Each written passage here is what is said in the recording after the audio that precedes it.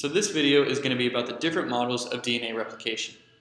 So the first model we're going to look at is the conservative model.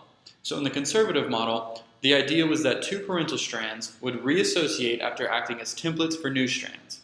So what that would look like is we have this original strand right here, and so these two strands would pull apart and each would act as a template for a new strand, but then the old strands would come back together and the two new strands would go together to make different molecules.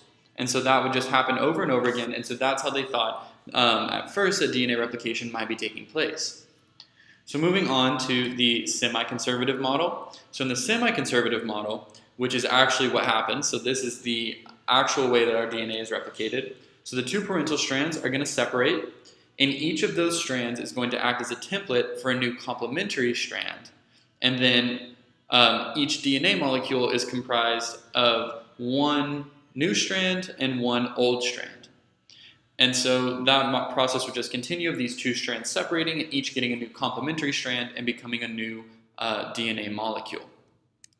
So the last model that we'll look at is dispersive, which is another one of the ones that we figured out is not how it truly takes place. And so in the dispersive model, they thought that each strand of both of these daughter molecules contained a mixture of new and old DNA.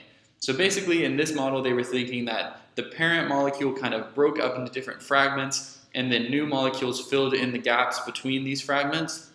So that's not really what happens. So just to emphasize that again, what actually takes place in our cells is this semi-conservative model where the two strands separate and each strand acts as a template for a new complementary strand to be made on, and then every DNA molecule is going to consist of one new and one old DNA strand.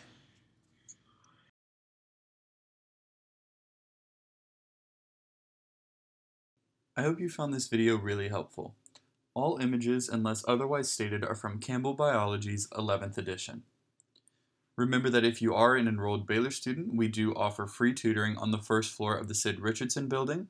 You can schedule a free one-on-one 30-minute appointment, or you can drop in during any of our normal business hours.